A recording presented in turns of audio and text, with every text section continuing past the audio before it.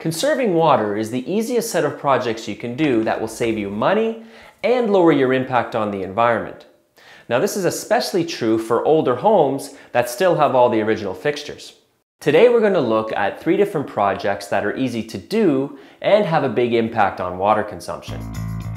First, changing the aerators on your faucets. Second, changing your shower heads. And third, installing low-flow toilets. For the faucets, it's not necessary to replace the entire unit. You just need to replace the aerators. Now you simply unscrew the old ones and screw on the new one. And make sure you do this throughout all the sinks in your house.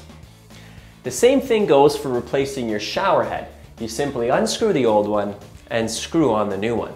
Now be sure not to over tighten it. These 2 things alone can reduce your water consumption by 15%. Okay, toilets.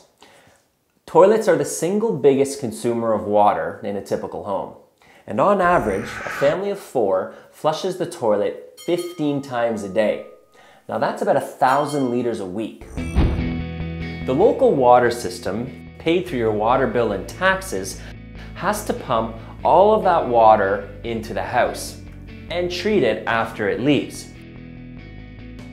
So if we can reduce the amount of water that we use in the home, that makes for a stronger, more efficient system in place.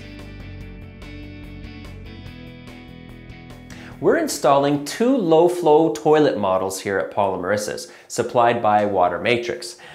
Now this particular model is our dual flush toilet. Now as you can see, it has 2 buttons. Our larger button produces a 6-liter flush for solids, and our smaller button produces a 3.5-liter flush for liquids. Now, as you might expect, the 3.5-liter flush has less flushing power than our 6-liter flush. But that's not the case for the next toilet we'll be showing you, which is our ultra low flow toilet. This is our ultra low flow 3-liter toilet. Now, what makes it so remarkable is the technology that it uses inside. It has a unique mechanism that uses trapped air to propel those 3 liters down to produce as much, if not more, flushing power than our 6-liter dual flush toilet upstairs and their old 13-liter toilet they had before. So how much does all of this cost? Well, we installed 4 aerators at a cost of $3 each.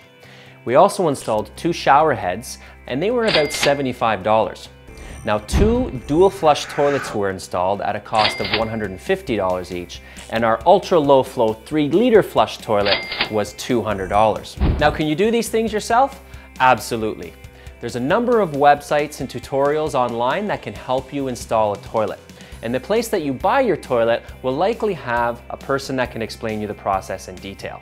How long does it take? Well, the showers and the aerators will take about 5 to 10 minutes each. Now the toilets, about a half an hour to an hour, depending on how handy you are. Now, savings. Last year, Paul and Marissa paid just over $500 on their water bill. The changes that we've made will cut their water use by 50%, which means that the low-flow water fixtures we've installed will pay for themselves in 3 years' time. The less we use, the lower the strain on the infrastructure and the environment.